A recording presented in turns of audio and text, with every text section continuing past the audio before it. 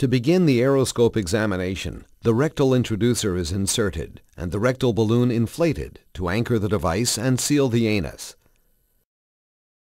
The scanner balloon is then inflated and CO2 is delivered through the gap between the rectal introducer and the supply cable, filling the space between the two balloons.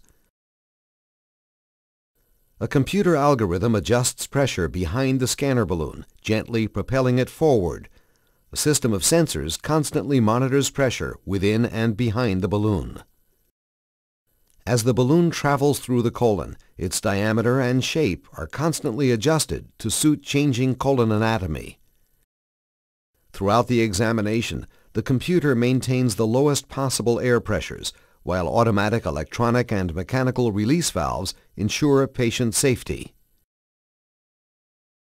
When the Aer-O-Scope scanner reaches the cecum, CO2 behind the balloon is vented through the rectum. Then the space between the cecum and the scanner balloon is inflated with CO2. The higher pressure levels in front of the balloon now force it backwards.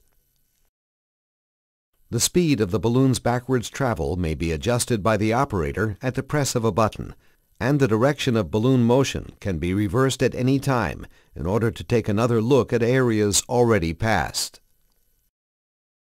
Toward the end of the examination, as the scanner balloon approaches the rectum, the rectal balloon is deflated, the rectal introducer is removed, and the operator then slowly withdraws the balloon and embedded optical capsule while viewing the rectal wall and floor.